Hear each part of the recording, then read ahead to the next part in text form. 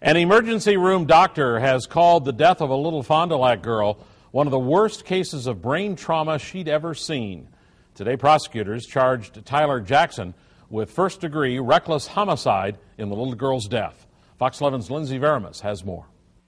A mother who should have been forging Christmas memories with her young daughter now mourns her instead. There's a lot of questions that yet haven't been answered for the family, and they're presumably grieving as we speak and trying to make sense of what is nothing short of a tragedy. The mother's live-in boyfriend, 22-year-old Tyler Jackson, has been charged in 18-month-old Chloe Gessner's death.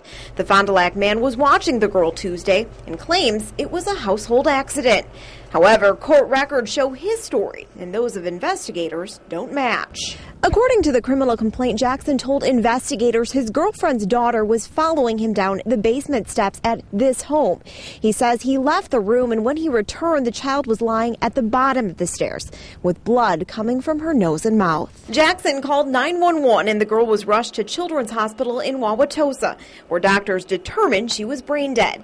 In the criminal complaint, one doctor told investigators the brain trauma was one of the worst, if not the worst case she had seen, and not consistent with what Jackson said. The claim that the child was fatally injured in the course of a fall down 6 steps which were carpeted, we don't believe that that's possible. Court records show Jackson later admitted playing rough with the girl.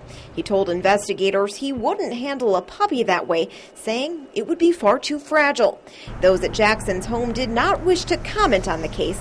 His attorney could not be reached. You know, whenever you're dealing with harm to a child, it's just very, very tough to deal with. In Fond du Lac, Lindsay Veramis, Fox 11 News. Jackson remains in the Fond du Lac County Jail on a $200,000 cash bond. He's due back in court next week.